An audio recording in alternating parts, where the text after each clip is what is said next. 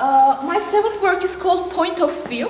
After I did my sixth work, I wanted to represent better the points of view of different people, different kind of people who live in different places.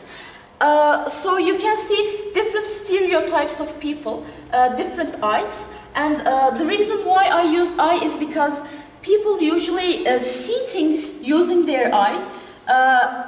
In a research conducted, people mostly rely on the things they saw with their eyes.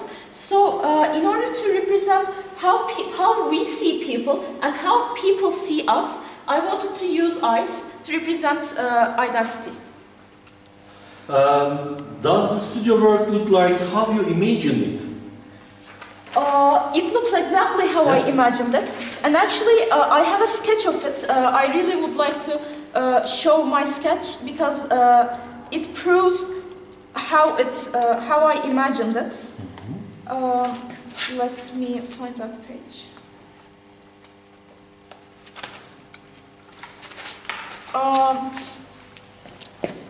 This was my first imagination. I changed the order, and these were my first sketches.